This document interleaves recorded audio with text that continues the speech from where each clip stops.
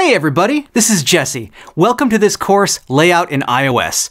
This is the place you want to be to learn the fundamentals of layout, whether you'll be using SwiftUI or UIKit.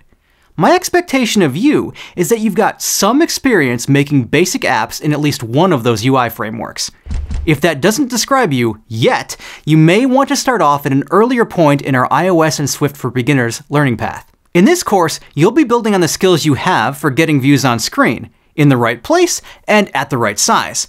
You'll come away with the ability to create more complex and creative layouts. For the visual results you'll be achieving in this course, both SwiftUI and UIKit will be valid options.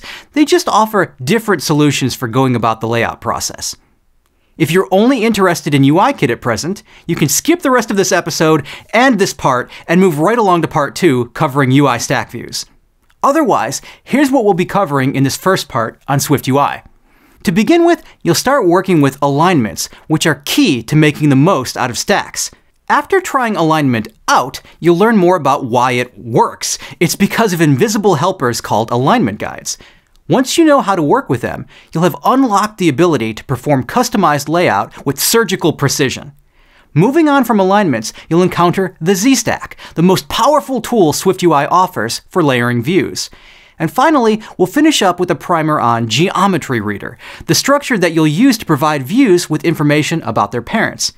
Here's how this part of the course is structured. You'll be encountering 3 layout challenges. In each one, you'll recreate a layout from a popular iOS app. But before those challenge episodes, I'll introduce the core concepts you'll need to complete them.